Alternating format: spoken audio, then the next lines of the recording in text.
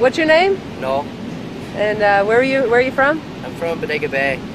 You come down here to Porto a lot? Yeah, every year. And how long have you been surfing? I started surfing when I was 18, so 29, 11 years. And you surf contests at all? I surfed a couple contests here, but that's it. And what about traveling? I like traveling. What other countries have you been to? Hawaii, Maui, Kauai, Oahu, and Chile, Peru, Mexico, France, Spain, Canary Islands, Tahiti, Indonesia, Western Australia. That's it so far. That's it. And how does this wave here in Porto compare to those waves? I love Puerto. At home, our waves are all beach break, and Puerto's just like a bigger, more intense version of the same thing. So I love Puerto. It's my second home. What have you seen at other beaches that you'd like to see here in Porto? Other beaches are cleaner, but and there's not so much development on the beach. Here there's too much development on the beach, and I think eventually it's going to have an impact on the sandbars. How long have you been coming down to Porto? I came for the first time in '94.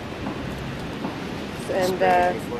has the wave here changed much since then, or?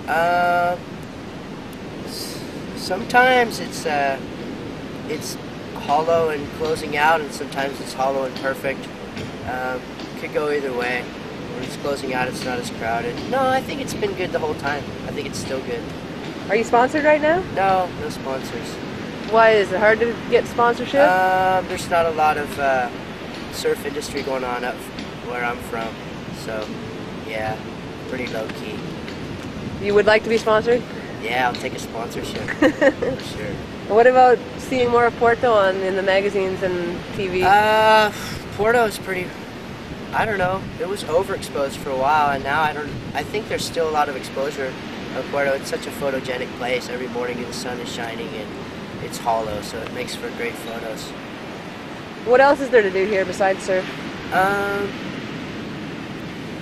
It's really a good place to hang in a hammock and make food, meet new friends, just read books, be creative. It's a great place to be creative in the afternoon.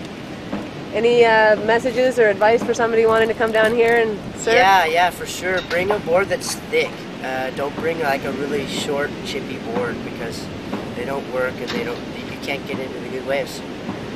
What about, you have any worst experience that you want to tell about? Any bad wipeouts? No, I love my wipeouts here in Puerto, but the beautiful thing is it's a sand bottom, so they're not too bad. Only if you got stuck in a rip, but I've been lucky enough to avoid them. Alright, there we have Noel, the best local by choice tube rider around.